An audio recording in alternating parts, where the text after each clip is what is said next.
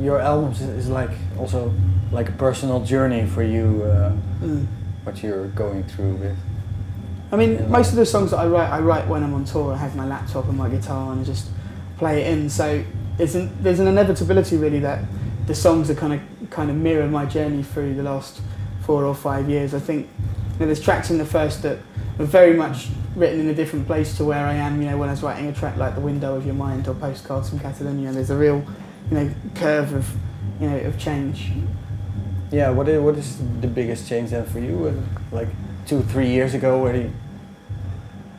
you a different person then? Or? I mean, there's not been so much change in me in terms of personality, but more so much in circumstance.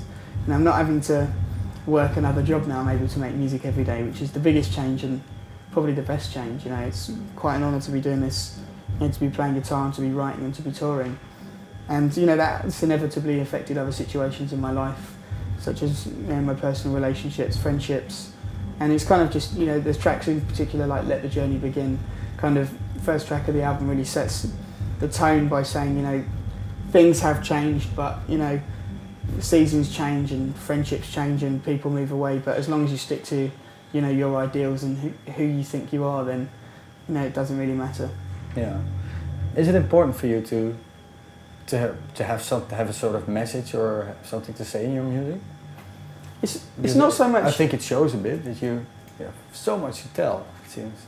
I just think that whether it be me or whether it be another artist or somebody that's just standing in the street handing out leaflets, if you believe in something, then you've got to say it.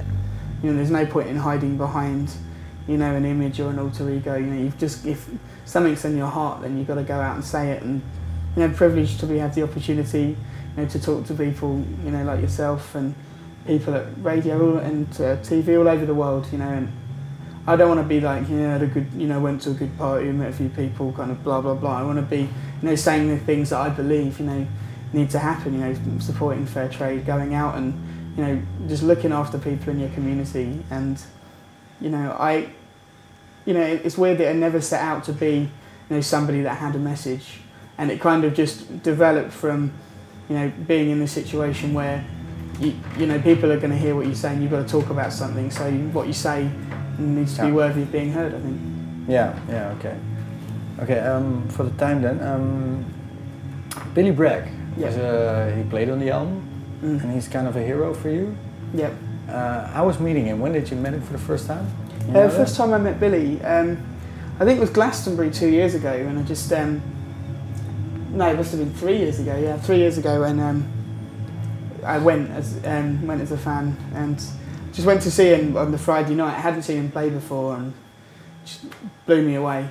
And I went up and found him, and I had a pretty grim Glastonbury, to be honest, and it was nice. It's one of those when you've had not such a good festival that you've been looking forward to, and you see a band and you're just like, that's amazing. And I saw him there and just kind of would run into him at Love Music Hate Racism events and other things like that. And we played in Bridport where he lives as well, so he came to the show, and I just keep kind of bumping into him, and I still find it very strange, to be honest. Yeah. I love Billy Bragg. I think he's, to me, he's an example of how I'd want to be, and how I'd want to see my career go.